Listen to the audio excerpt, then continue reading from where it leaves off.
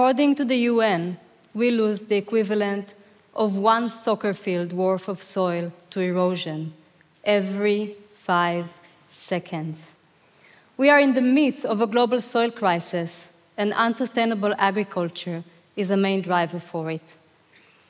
When Yotam and I met 15 years ago, we were studying environmental studies. One of our courses was in sustainable agriculture. Our teacher, Dr. Elaine Soloway, walked us through every aspect of what is wrong with the way our current food system is designed. It was eye-opening. It was also incredibly troubling. I remember going home from uni one day and talking to a family member about what I've learned. His response was, well, yes, but to feed the billions of people on the planet, we have no other choice. We've heard this argument again and again.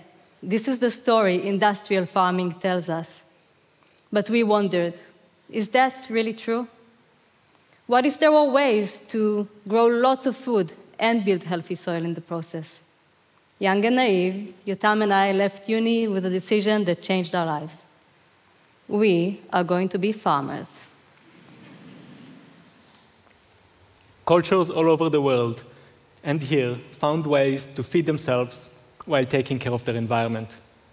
We had been very fortunate to have had many teachers that helped us learn, develop, and refine our growing practices.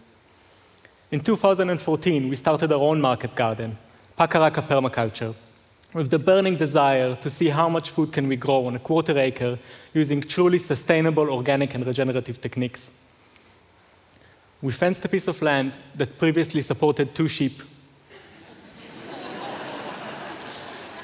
Now, we grow over 10 tons of fresh vegetables, providing fresh food for hundreds of people.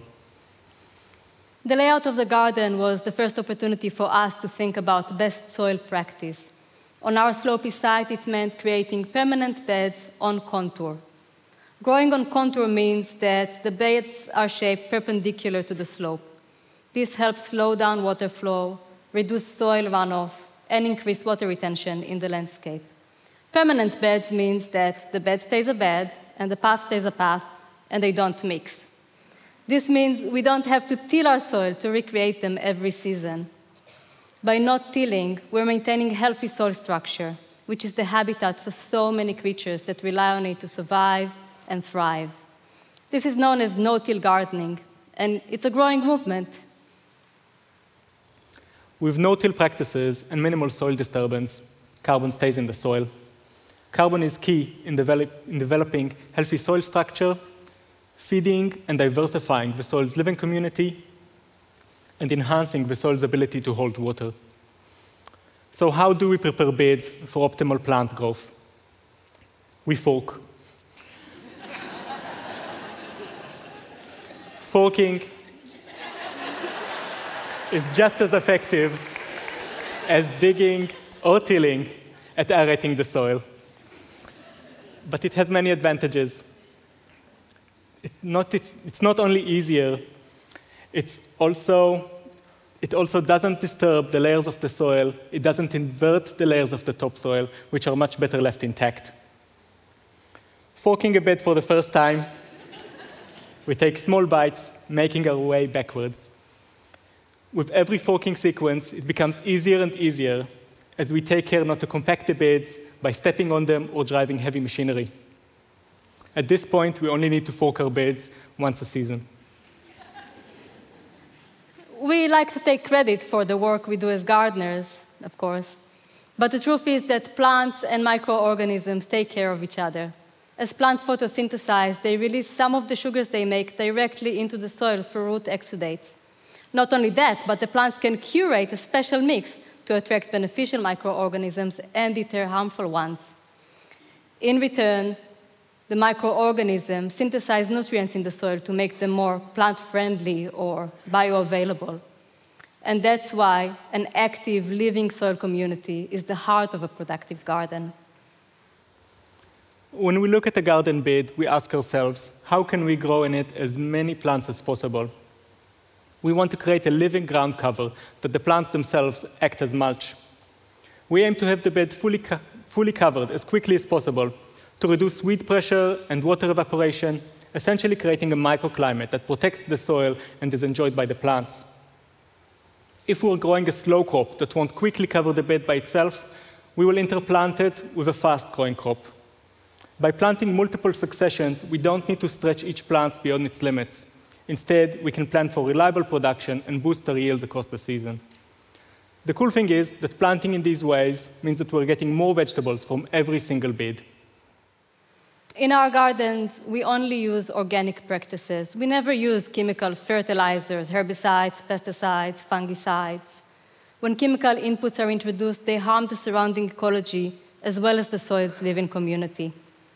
So besides growing a variety of vegetables, we've also planted herbs, perennials, and flowers in and around the garden to create a more complex ecosystem, provide shelter to small predators that help with pest control, and keep pollinators happy with year-round blooms. In our journey, we learned lots and lots by trial and error, and we keep experimenting to get better results from the same space.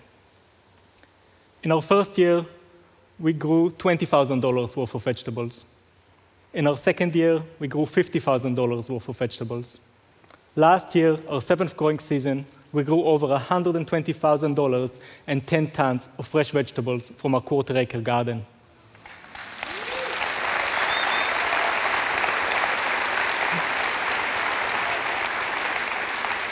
Thank you. It is incredibly exciting that while our yields keep increasing, the health of our soil is improving on every measurable scale. It is possible to make a living from a small piece of land while prioritizing caring for the earth, for the people, and creating abundance. We sell our vegetables within our local community, through markets, local shops and cafes, and with veggie boxes. And we're building, cultivating, and strengthening the relationship between the gardens, the growers, and the people that enjoy the produce.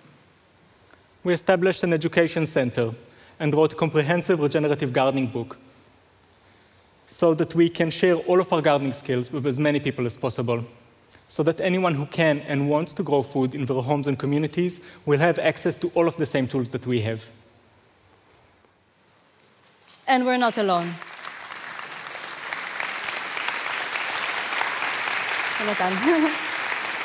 The research tells us that smaller farms have higher yields and boost greater crop and non-crop biodiversity than larger farms. Farms like ours are growing food and building soil all over the world. So going back to that conversation I had 15 years ago, I now know we do have a choice. If we want to feed the billions of people on the planet now and in the future, we have to tell a different story about the future of agriculture. By decentralizing food production and supporting regenerative and organic growers, in 15 years from now, we can have a future where food grown while nurturing the soil instead of depleting it is the norm and not the exception. Since we started this talk alone, around the world, we lost around 100 soccer fields worth of topsoil. That's 700 times the size of our gardens. A garden the size of one soccer field can feed thousands of people with fresh vegetables. Humanity is capable of providing for itself while providing for the planet. Whether if you've got access to 2 square meters or 20, you could be growing some of your own food for yourself, your family, and your community. If you fall or fell in love with gardening like we did and have access to a quarter acre, 2 acres or more, you could also be feeding hundreds of people and perhaps thousands. We see a future where the majority of fresh vegetables are grown in people's fronts and backyards, community gardens, and market gardens, where fresh food is never far away and is accessible to more people everywhere. Thank you. Thank you.